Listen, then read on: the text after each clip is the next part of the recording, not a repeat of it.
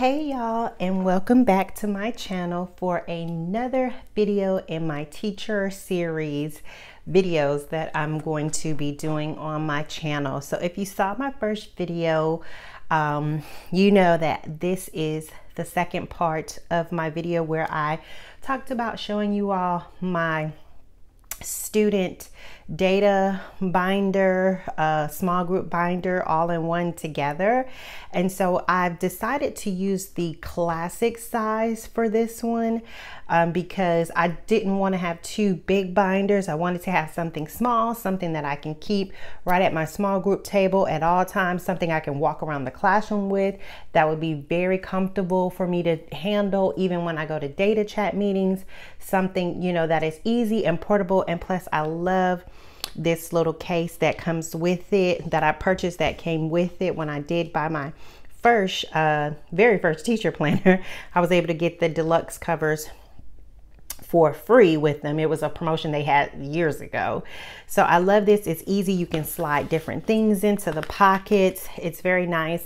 It also has the pin loop here for you to do a pin loop. So today's video, I want to go ahead and show you all how I have customized this planner for my use. So I bought this planner for the 2020-2021 school year and decided that it was too small for my regular daily planning. So I stopped using it a couple of months right into it. So I had so many pages that I did not use, but for the 2021-2022 school year, I decided that I wanted to repurpose it and use it to make a small group binder. So I have it stuck in here and I just love the way the colors and everything are contrasted together. So I'm gonna move the cover off so we can go ahead and just jump into the planner, and I'm gonna take the dashboard off there too.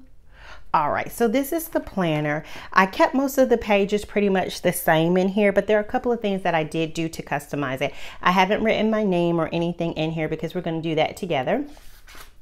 So it has the name. I still kept that page intact. I still have the calendar here, the reference notes page here. I'm still keeping that. But for this page here, it normally had like Monday, Tuesday, Wednesday, Thursday, Friday. So I just took some white out or correction tape. And I love to use this. It is so easy. I got it from Office Depot. You just take the cap off and you can just run it down. It helps you to hold it steady and in place. So I've just ran down those because the dates are still the same day. Every August has a, you know, a first day and a 31st day. So I want to repurpose it so that I can use it for this school year and write in what I need to write in.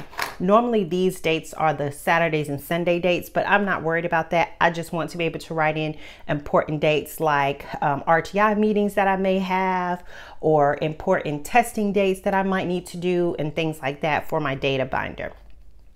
So as my year at a glance for that. So that's how I plan on using that. And then I also kept this page here, the top priorities page. This is a page that I normally don't use that much, but I feel like it would be great to use for students and keeping data. So my top priorities for my students or for my groups that month. I'm not going to use this as student birthday, so I'll probably end up covering this up with washi and just writing a quote or something on here. But definitely I want to make sure I have my goals and my focuses for each month. And so this will start in August. So I kept it like this. And then normally on this other side, you would have the calendar part. So what I have done is I pre-sized a heavyweight paper, and this is by the Astro Bright. So I don't know if, so some of you may be curious about the paper that I use, and it is this Astro Bright Premium Inkjet LaserJet printer. And you see the weight is a medium weight. It's 28 pounds. And they do have one that's a little bit heavier. It's a 32 pounds. I was looking to get that one, but this one works just fine. So if you're looking for a good weighted paper for you to make your own custom planner and you don't want any bleed through or anything, and you want to be able to print on like both sides, definitely look into getting a premium heavyweight type of paper, and this paper has worked fantastic. So I already cut it down to size using my regular hand straight edge cutter here. It works perfectly for, I got the measurements already like marked down on here for my, if you see those lines there, I got it already marked down for where I need to cut it down. Cut down a regular 8.5 by 11 paper to fit this classic size. And of course I use my Happy Planner punch to punch out the pages because it already has a big size and then the classic size markings already on there. So I cut out some pages to size already for me, and then I just simply glue that. So what I decided to do was to keep this dashboard part here, glue a paper on this side, and then glue another sheet on this side, because this side is the side that has the October goals. So we're going to do that real quick on camera so you can see how easy it works out. You know, normally we would go ahead and line up the paper and then glue it on there. It works out so much easier like this. So you just take your regular Elmer's glue, and I like to just do straight lines here so that I can like make sure that I got enough glue on these edges here. So I just go straight on across, straight out in between the punch part, go straight on across, and then line things up.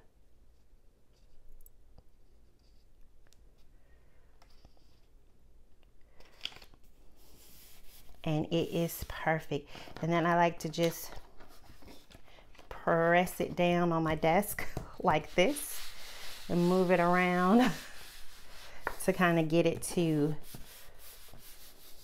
smooth itself out.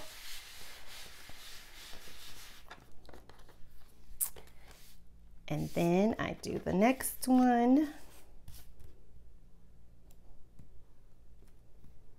Now on this part here, I do kind of try to go over this part just a little bit because it's that plastic part and I really want the glue to stay to that. But I just go from end to end of the paper.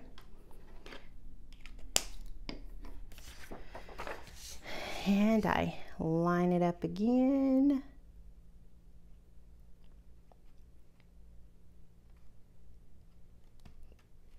Just pressing it down lightly. The Elmer's glue, this type of glue, is so forgiving. I absolutely love how forgiving it is. So even if you mess up, you can kind of like quickly slide your paper around.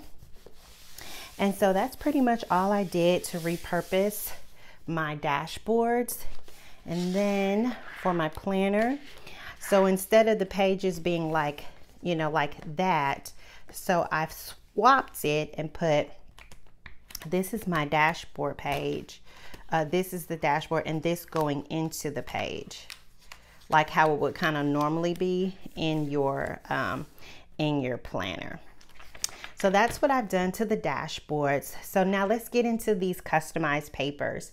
So on my previous video, I told you all that I've used Joey Udovich. I hope I said her name right, but she has the Ultimate Teacher Binder, and I will put the link in the description box if you want to go through it. I believe it's on sale right now, but I purchased it like 3 years ago, and I've always used certain pages out of it, just because I like those pages. But this time I decided to really create like a full binder with it for my teacher planner and for my small group binder. And every year, once you do the first purchase, every single year she automatically updates it, so you only have to buy it one time. A one-time investment will last you for a long time. So for the first month in August, typically most teachers, we try to go ahead and set up our introductory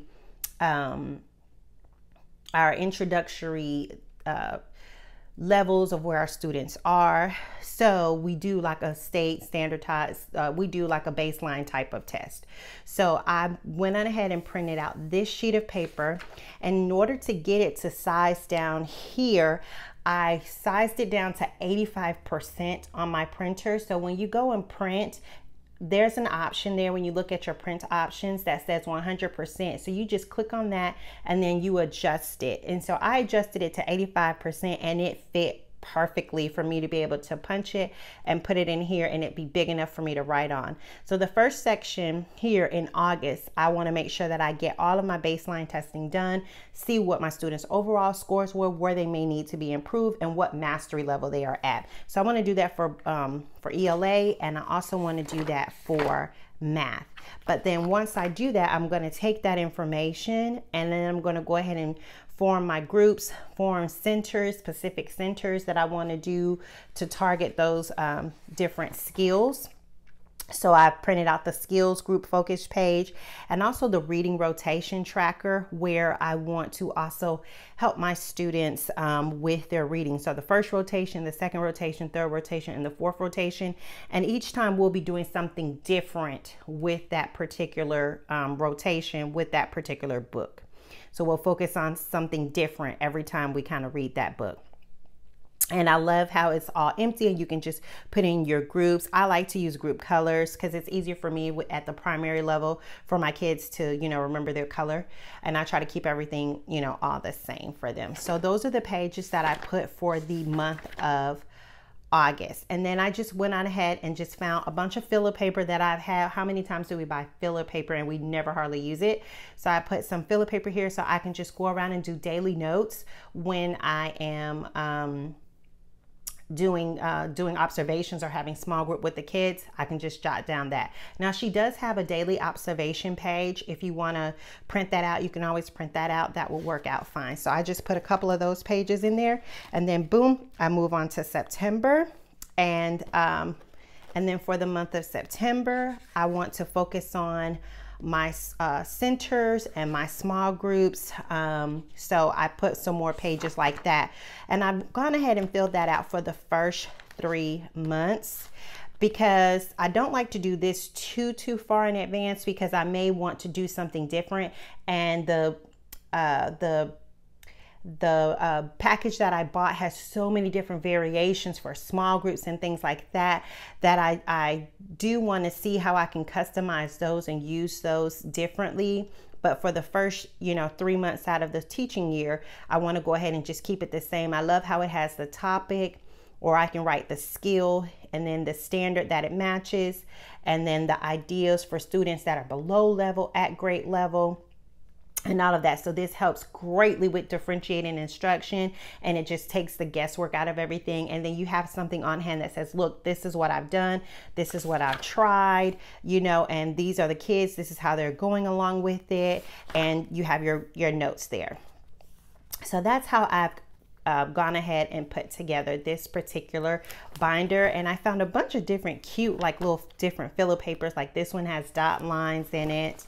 And in January, I put another set of standardized testing, because that'll be my midway point where I'll check in again. And then I'll put another one there in about April for that. So I have those pages there. So for the month of February, so I have this paper here to do my notes and observations for the kids for February and March. And then in April, I have like daily to-dos, which I think is so great, because by this time you're really, should have gotten your kids where you want them to be, and you just have those just little bullet point things that you just want to work on, at that time. So this is my customized teacher planner. Definitely check out her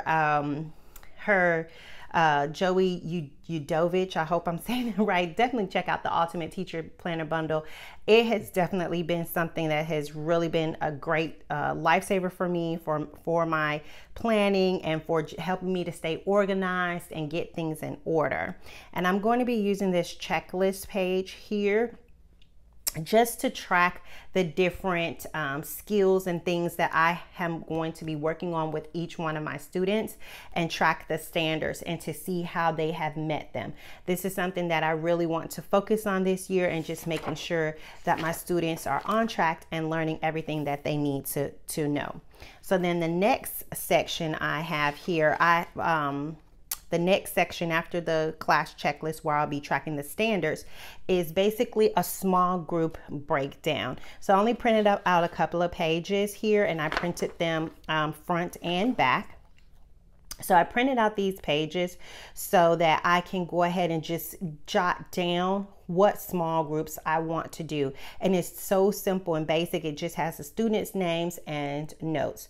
So if I need to maybe change up a small group, maybe I can write notes like, hey, these students aren't working well together. This one is a low skill, or maybe I need to change this student or that student, so I can see how I've changed and evolved my small groups throughout the year. So I did a couple of pages of those. And then the next section here is my RTI, which is very important to me, to be able to track and collect data. I love this page. It is like having your students like IEP like right here in the snapshot for you. Just write it down, put in their name. And this is also editable. So if you already know who your students are, and you haven't already done what I've done, and you want to choose this bundle, you can type in your student's name, their grade, the teacher name, the area concerned, the focus. You can type in all of that stuff, but I've chosen to go ahead and write everything in. And I'm going to be writing this in pencil, the dates that you've assessed them, what you've assessed them on, their goals, parent contact information, notified them. Like, this is like your entire snapshot right here, so you'll know what you're doing for that student. So I printed out about 5 of these, and on the back of it, it'll be like my students' RTI plan.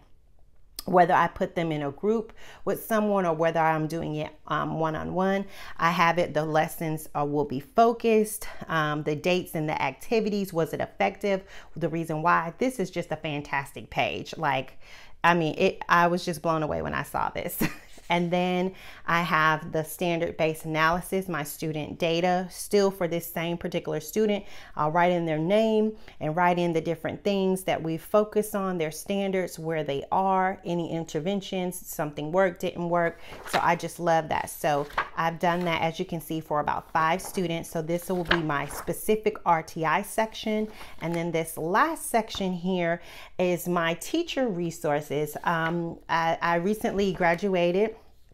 And well, this month, July, and well, I actually graduated earlier in the year, but the graduation is in July, with my master's degree in specialized curriculum instruction and assessment. And I learned so many different strategies. These are actually my notes from my class that I put in here of things that I want to remember, take note of, and actually use with my students. Uh-oh, some of the pages got a little crumbled up.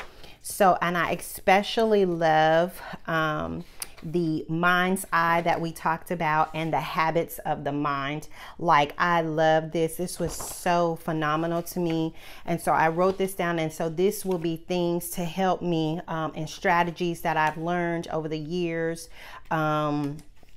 to help me as I formulate my small groups. And then I just have a little pocket here for if there's anything that I need to put in here, or stickers maybe I'll be putting in here to reward students, or give out little tickets, because I plan on doing like the bucket filling tickets. So I'll probably stick those in there, and while we're in small group, if they're doing something good or whatever, I can give them a sticker or give them a bucket filler coupon. So this is my customized student data binder, and I think it came out fantastic.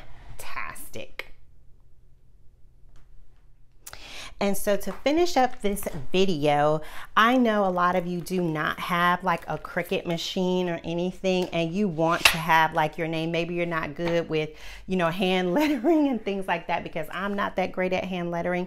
But I found these at Hobby Lobby by the Paper Studio, and I got them when they were like 30% off, or it was like 30 or 40% off. So there were just a few bucks for me to spend.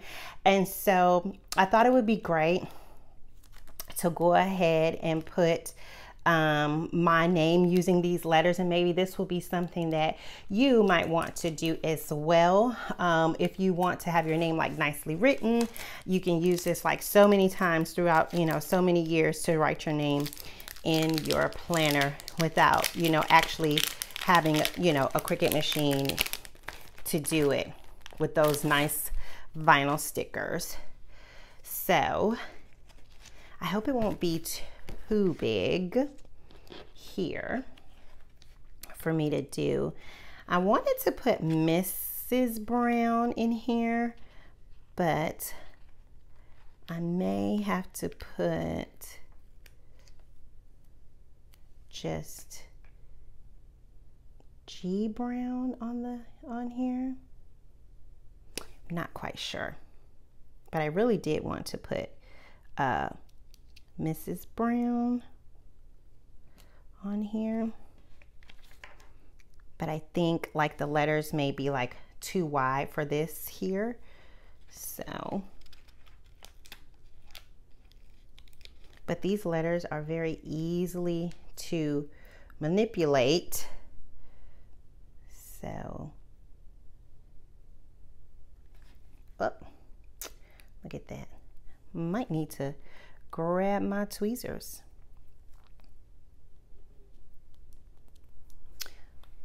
Or my little X-Acto knife. It works really well to like place things. So I'll probably just put brown.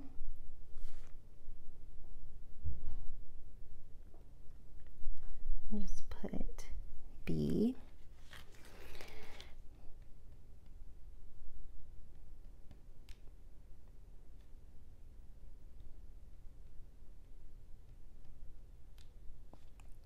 And then I like to go ahead and try to make sure that it's like all centered.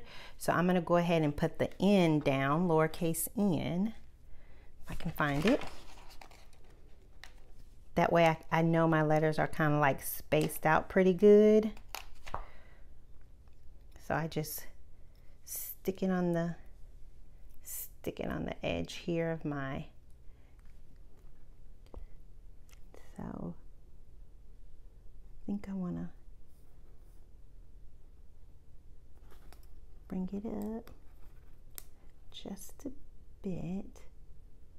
I don't mind a little hangover, like how the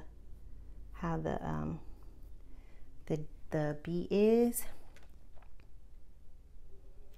Then I'm going to put the next one, then I'm going to work this way. Hopefully it's enough space. I didn't push it down too hard because I didn't want it to not all fit. So I might have to move that in over. Yeah, and you see how I kind of have it where it will connect, just to connect to the top of the N, where it kind of looks like it's all in one. That's another little tip or trick you can definitely do when you're placing your letters down. Come on, don't rip on me. There we go. So I think that's a good spot. Then I'll grab the W back, and then try to place that. Oops. Try to place that all together there.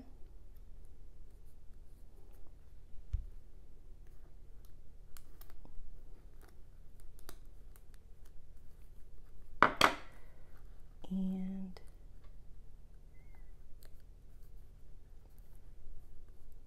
okay. And then the O.